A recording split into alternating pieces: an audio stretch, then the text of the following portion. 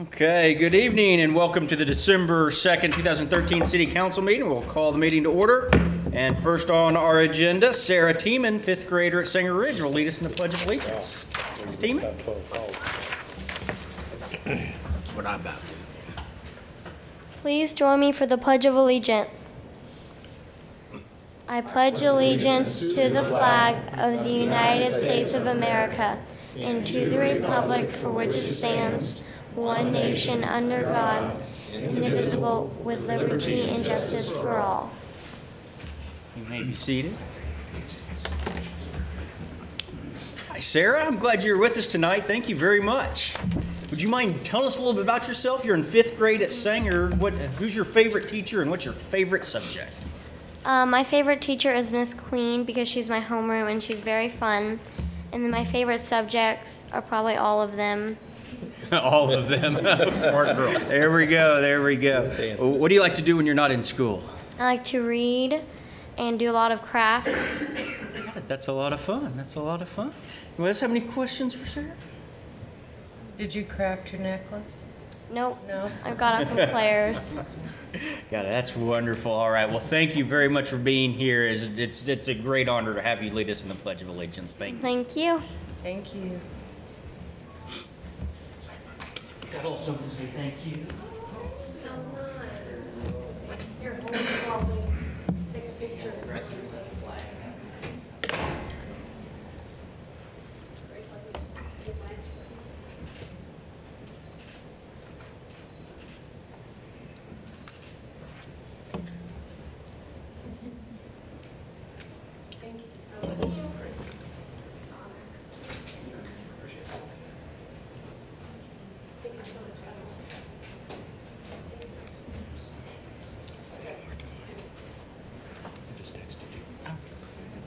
We don't have any proclamations. We do have the consent docket, items A through C. Does anyone wish to remove anything from the consent docket? I move approval. So apparently you take after your dad. Second. I have a motion, a second, to approve the consent docket.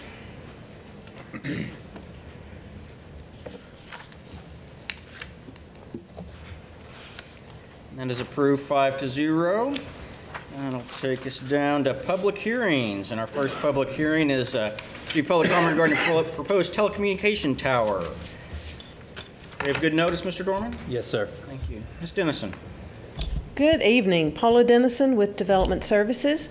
What we have before you this evening is a request for a cell tower located at 5601 North Washington. The location of the property is outlined in the thick purple. It's a rather long, narrow piece of property. The building here at the front is Palmer Marler Carberry Funeral Home on North Washington. And you can see we added in an approximate little symbol of the location of the cell tower.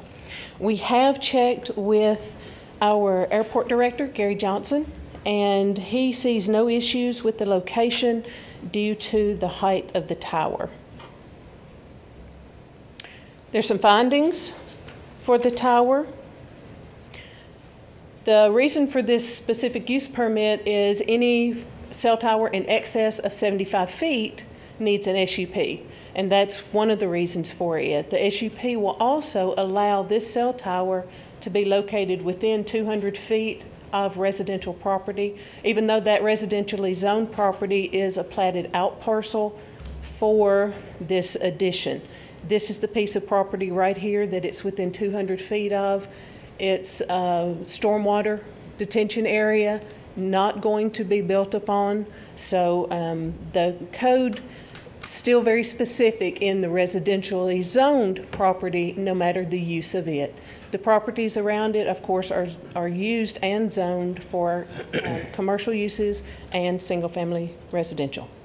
Any questions? Any questions, staff? No, sir. Not this time, man. Thank you. Okay, we'll open up the public hearing, and we do have one request to speak. Is Reagan Hicks? I'm here. Okay. I don't really need to speak other than if I had to answer questions. Okay, if we've got questions, we'll call on you. Thank you very much. Thank you. Okay, we do not have any other requests, and so we will close the public hearing. Ask staff to come back up to give us Planning Commission's recommendation. Recommended approval unanimously. Thank you. Any questions of staff? Not at this time, Mayor. Move approval. Second. I have a motion and a couple seconds to approve Planning Commission's recommendation.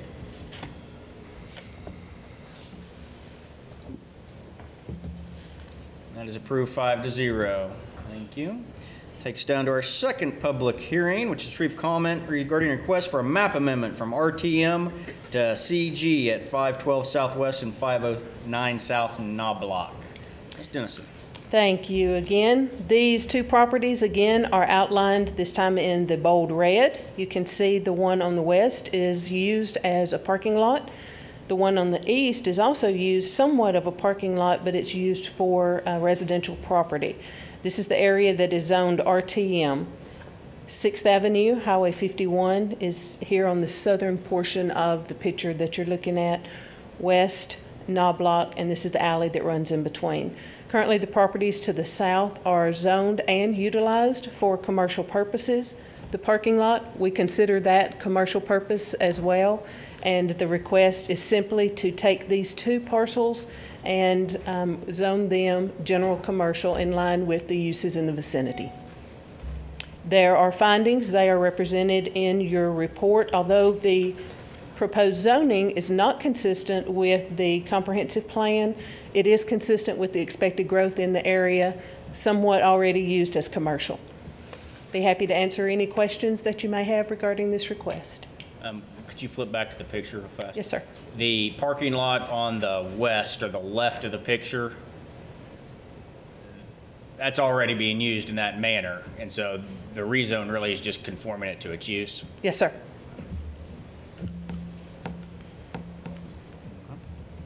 Any other questions?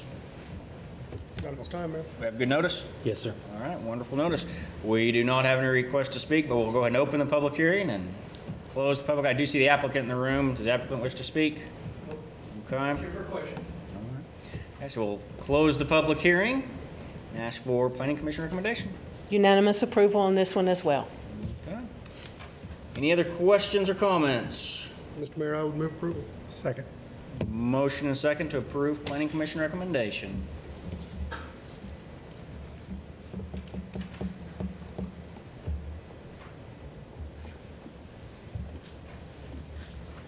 And that is also approved 5-0. Thank you. Thank you. That'll take us down to ordinances, and on first reading, ordinance 3245. Mr. Gorman. An ordinance amending the Stillwater City Code by amending Chapter 23, Land Development Code, Article 17, Required Improvements, Division 3, Improvements, Section 23-358, Sanitary Sewer Collection System. Mr. Gorman, these were both on public hearings on November 4th, is that correct? Yes, sir. Any other questions on this ordinance? Is there a motion? Move approval of ordinance number 3245. Second. Motion second to approve ordinance 3245 on first reading.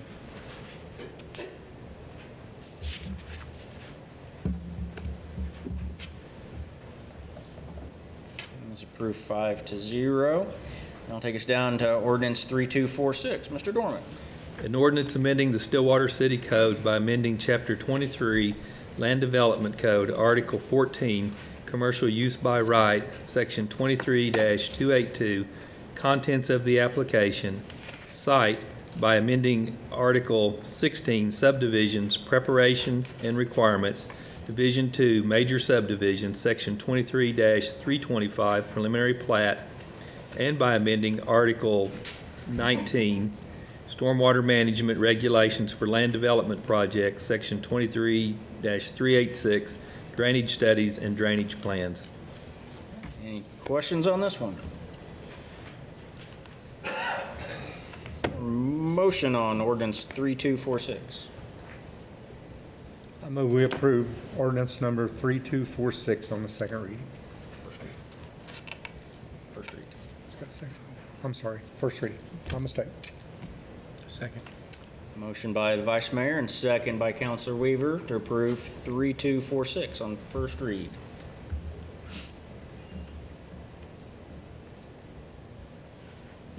just kept reading when I got to the end. That is also approved 5-0. Takes down to miscellaneous items. Mr. Dorman, do you have anything for us? Nothing to report tonight, sir. Galloway? Nothing other than remind everybody we're in the full swing of the holiday season. A lot of people have a lot of Christmas shopping still to do, even though we've already gone past Black Friday. And just a reminder, we've got a broader array of retail in Stillwater than ever before. Remember to shop at home. Support your local business people. So good of a time of year to do that, and we would appreciate it. It also helps fund your local government, so shop at home and enjoy the holidays. Anything from the counselors? I would. I'd just take a moment, apologize to staff and the public for not being present. Had some deaths in the family, and had to go and be with family. So staff and the citizens, you guys have my apologies for being absent. Anything else? Okay. Tomorrow morning, Vice Mayor Hopkins will be on KSPI Radio at 8:15, 780 a.m. And then on Wednesday, I will be on the radio, Triple Play, 105.1 a.m. at 7 a.m. All right, anything for upcoming meetings? Not at this time, man. Okay. Any questions or inquiries? Okay, it's going to take us down to appointments. And on the Oklahoma Technology and Research Park Joint Board, Chuck Thomas, a former city councilor, has served many years on that board, and greatly appreciate his service to the community, both as city councilor and then also on this board. And his work on that board has been tremendous, and we want to thank Chuck Thomas tremendously for his help. But there's gonna be a change, and so I would like to nominate John McClinney, the Director of External Services, to replace Chuck Thomas on the OTRP board as the second representative for the city. I'd second that. Okay. Motion and a second to appoint Mr. McClinney.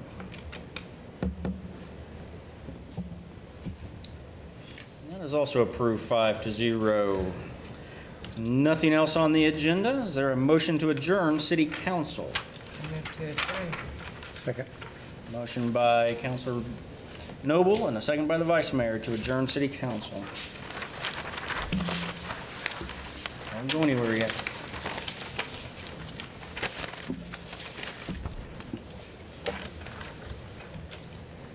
That is approved, and City Council is adjourned, and we'll call to order the Stillwater Utility Authority's meeting for December 2nd, 2013. And on the consent docket are two items, items A and B. Does anyone wish to remove item A or B? Not at this time, sir. I would move approval of the consent docket. Second. Consent docket, motion and a second to approve the consent docket.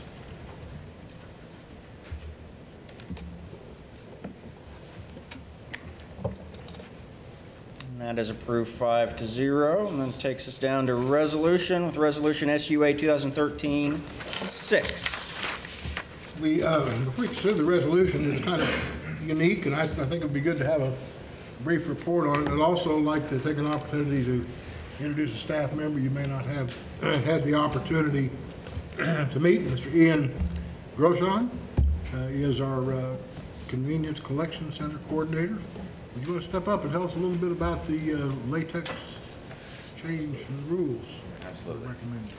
Hello, good evening, Mayor, council members, trustees.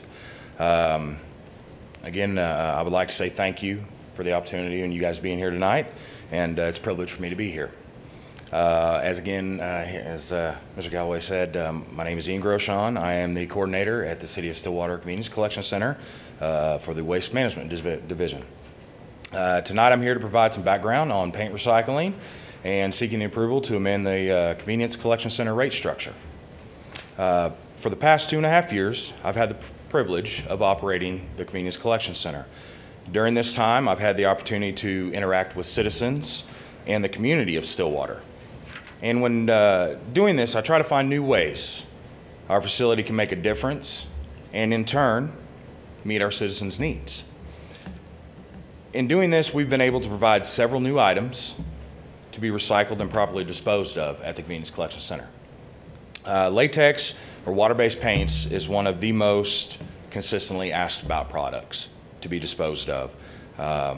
So for the past several months, I have been researching the options for recycling this type of material.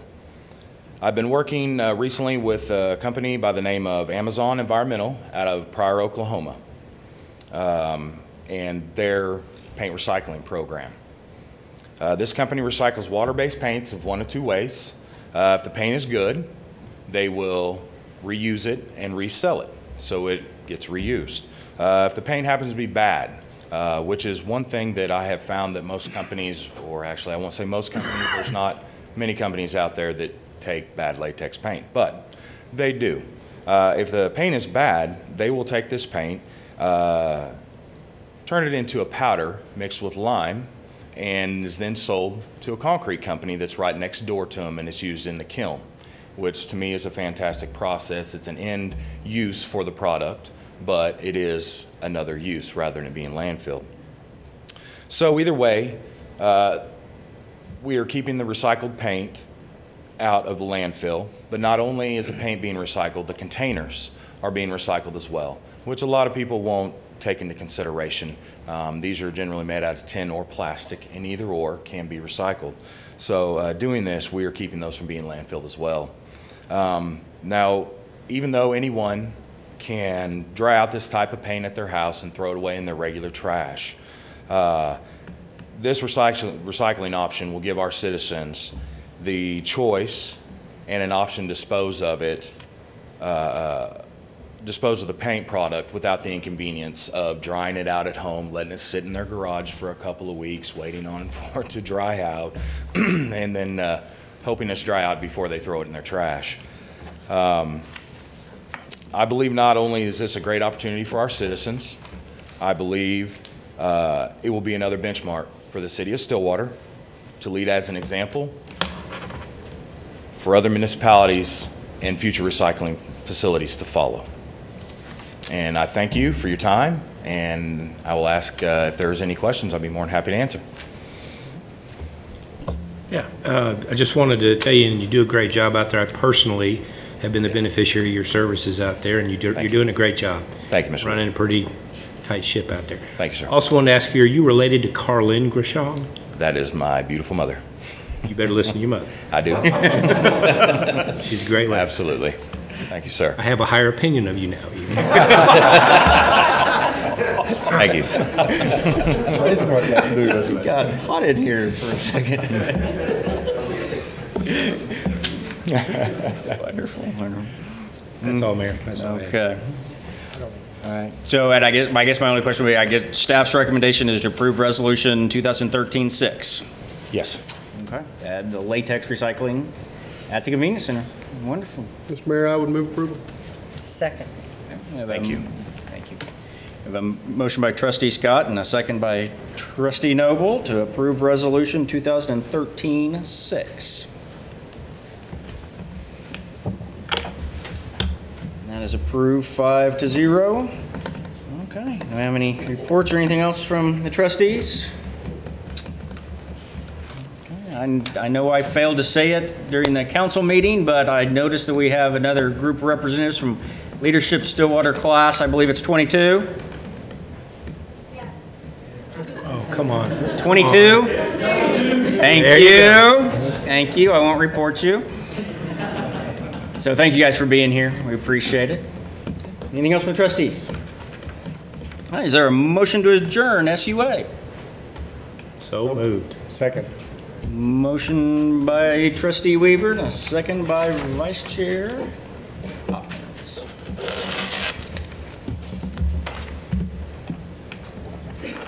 That's approved 5-0, and we are adjourned. Thank you. Awesome.